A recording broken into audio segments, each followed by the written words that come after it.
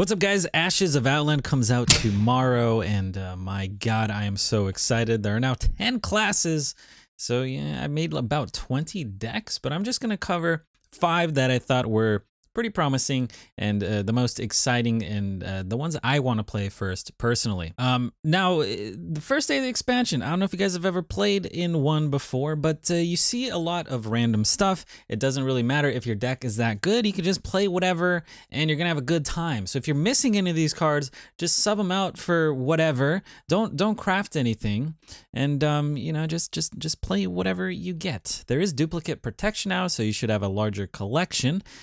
And you should be able to have a good time. Day 1 of any expansion is the most fun in the Hearthstone cycle for me personally.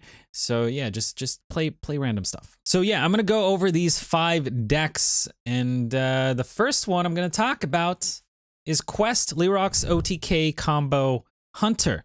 This is really exciting, using Beastmaster Leoroxx as a combo with the King Krush on top of the Quest Hunter package. I always love Quest Hunter. It was one of my favorite archetypes, and I'm gonna throw Shuma in here. He's probably cuttable, but one of my favorite cards in the game. So you're probably wondering how the combo works, and that is through King Krush and Leoroxx. So King Krush has 8 damage, and you have Ramekin Wild Tamer. So you can use the Ramekin Wild Tamer on your King Krush. That's going to make another King Krush. You can use it again and make another King Krush. So you have 3 King Krushes in total, and then you Beastmaster them for 8 mana, pulling all 3 Krushes, which do 8 mana or 8 damage each, and then you use the hero power, which is going to make them all do 10 damage each. That's 30 damage, and you can hit them in the face. Now, if you end up pulling them through the Scavenger's Ingenuity before you duplicate it, then you're going to be able to do, what is it, 39 damage in 1 turn. So that's pretty cool. Other than that, the deck just has great removal tools through like Swarm of Locusts, Unleash the Hounds. We got Desert Spear, we got Diving Griffin, we got Bone Wraith for a little bit of protection, and yeah, Varanus for dropping the high health targets and then just slapping them with our rush minions that do 1 damage. Then we have some great draw in here through the questing, the scavengers, the tracking. And if you're scared about Ramekin hitting a random beast, just make sure King Krush is the only beast in your hand when you play Ramekin. So this is what I'm most excited about. I'm probably going to play this one first, but let's move on to the next list, which is Spell Token Druid. Now, Token Druid is a familiar archetype, but Spell Token Druid not so much. So we're not running many minions here. We just have our Arch Spore Mashifin, and then we also have QLtA Sunstrider. Mashifin probably cuttable, but I just wanted to play with him because he's a cool card. You don't have him, just put an Innervate or something instead. QLtA, really great because we have some cheap spells through like Iron Bark, which is actually 0 if you have at least 7 mana crystals, and same thing for Bog Beam. So the idea here is to have a large hand for your Glowfly Swarm, because for each spell you get a 2/2. So you want to make you know, a big board, pull your Glowflies, then you want to hit that with the Soul of the Forest, and not a lot of people can deal with the Soul of the Forested token board. Godfrey's gone, and other classes would need 2 AoEs in order to clear it. Zephrys doesn't deal with it very well, and it's just it's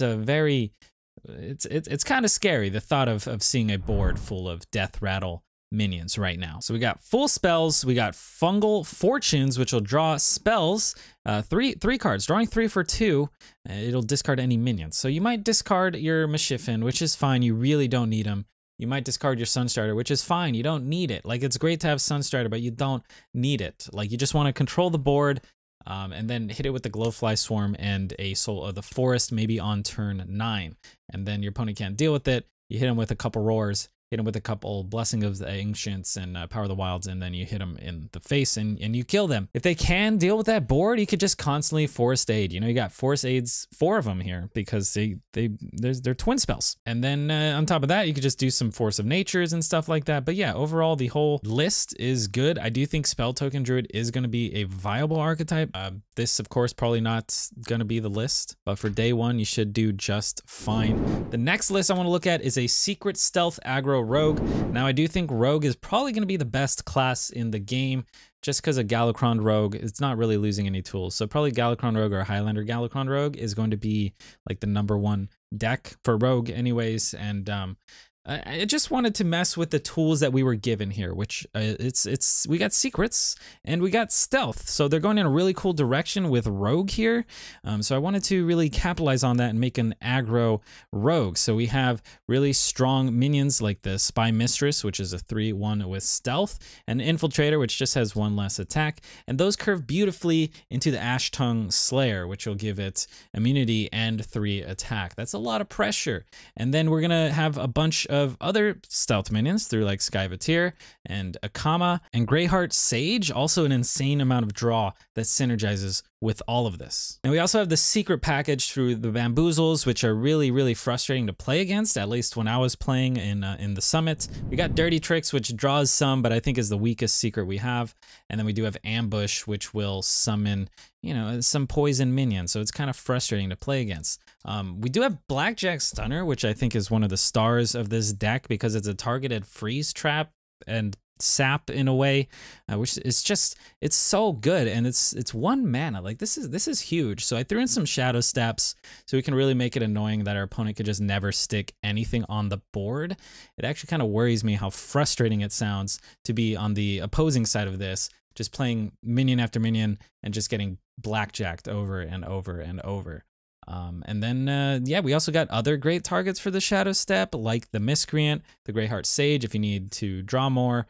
You got Flick, you got Maev, and maybe even Shadow Jeweler Hanar if you want to ensure, you know, growing another Christmas tree the next turn or whatever. So really like the stealth aggro rogue. Looks pretty cool.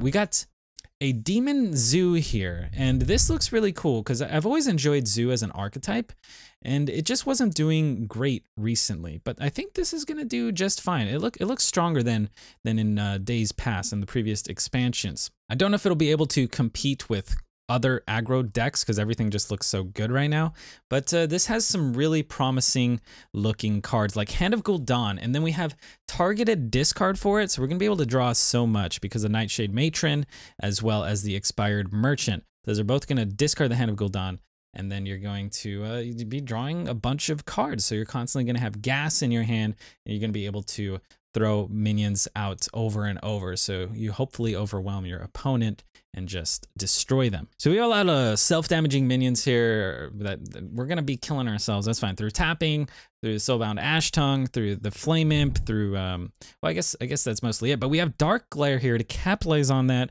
We're gonna refresh mana crystals every time we take damage.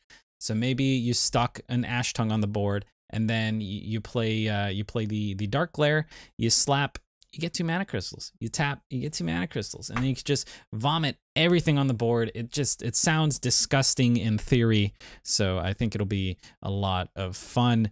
And then we got Guardian Og Merchant, which is just a really strong card because getting Divine Shield on one of your dudes, maybe getting a value trade, or just making it really annoying to deal with for your opponent. They just can't seem to remove it. Seems really strong. So like this list a lot. I'm thinking maybe we might even want to lower the curve because I feel like Hand of Gul'dan is going to draw so much. Plus with the Expired Merchant, adding more copies of it to our hand once it dies, it's going to be pretty crazy, right? So we got Highlander Demon Hunter here. I think this is a very promising Demon Hunter list. There are a lot of really cool Demon Hunter lists, and if you want to play something that feels totally different, like you've never played it before, something completely fresh, just play Demon Hunter in general. Like Token, there's going to be a big build of it, and of course, this Highlander build as well. I do think Firebat was playing a Highlander Demon Hunter, and it seemed really promising. And I just wanted to use as many different like Demon Hunter cards as I could. So this looks really fun to me, and I'm excited to try it. Even though we don't have a class, you know, Highlander card, you have enough value through DQA and Zephyrus here to really just be able to make this build happen. And something cool about Highlander is it's just, you're playing so many different cards every time. It just never gets old, in my opinion. And Demon Hunter does seem to have a ton of strong cards. Like I could just go through every card and name it off, and they all seem so good. I feel like I wanted to put in more Demon Hunter cards in here, and I didn't know what to cut because everything seems so strong. So you're probably just going to want to, I don't know, play this a bit and see what feels weak and swap it out for something else, obviously. But yeah, if you're missing any of these cards, any of these legendaries, just slot them out for another Demon Hunter card, and you're going to do just fine. Okay, I said I was only going to talk about 5, but I want to talk about this other one because I'm really excited about it. I just think it's a meme, but it's going to be really, really enjoyable. It's a Dark Shadow Council Phaoris Warlock, and the idea here is very similar to like Prismatic Lens, where you would pull out King Phaoris and play it at a discount. But here you're guaranteed to get Phaoris and play it on 5. You're going to have a large hand. You're going to use Dark Portal on 4, which will pull your King Phaoris because that's the only minion in your deck. He's going to be 5 mana. You play him on 5, and your opponent may not be able to deal with him at that point. If they do deal with him, you might be a little bit scared, but you still got a chance, right? Because we're gonna have a large hand, and we're going to hit it with the Shadow Council, which is gonna replace random demons in your hand, or it's going to replace your hand with random demons, give them +2/+2, right? So it's going to be a clown fiesta, but it seems like it's going to be a lot of fun. You know, the +2/+2 should make it so most of the demons seem pretty strong. And we do have 2 Shadow Councils in here, so maybe you don't hit the other Shadow Council with your first Shadow Council, and you'll be able to do this multiple times. We do have Embalming, so we could shuffle more imps into our deck, and maybe we just hit them with the Shadow Council later. So you might be thinking, oh, what happens if you draw Phaoris before you Dark Portal and pull him out, and then he's 10 mana? Well, you can shuffle him back into your deck, hopefully with the plot twist. So at some point when you plot twist, you're hoping that you have your Dark Portal, but not your Phaoris. So you'll play the Dark Portal, pull the Phaoris, play him at a discount, and then, yeah, seems like it should be a lot of fun. Pretty excited about this. Should be good on day 1. I don't know. This might be like a tier 4 deck or even worse, but I love my meme decks. So that's about it. I'm really excited for the expansion. Again, don't craft anything here. The meta is going to be so shaky and unstable, as it always is. But yeah, it should be a lot more free to play, since the duplicate protection, which does not protect like the rarities. The chance of getting a legendary is still the same. It's just you're not going to get a duplicate legendary. The chance of getting a epic is still the same. You're just not going to get a duplicate. A lot of people seem confused about that. But yeah, a lot more free to play. And you know what else is more free is hitting the like button if you want to do that, and subscribe. I will be covering a lot of the new decks in the days to come. I am so excited for this expansion and this rotation. You guys, you're amazing. Good luck on ladder and stay hydrated.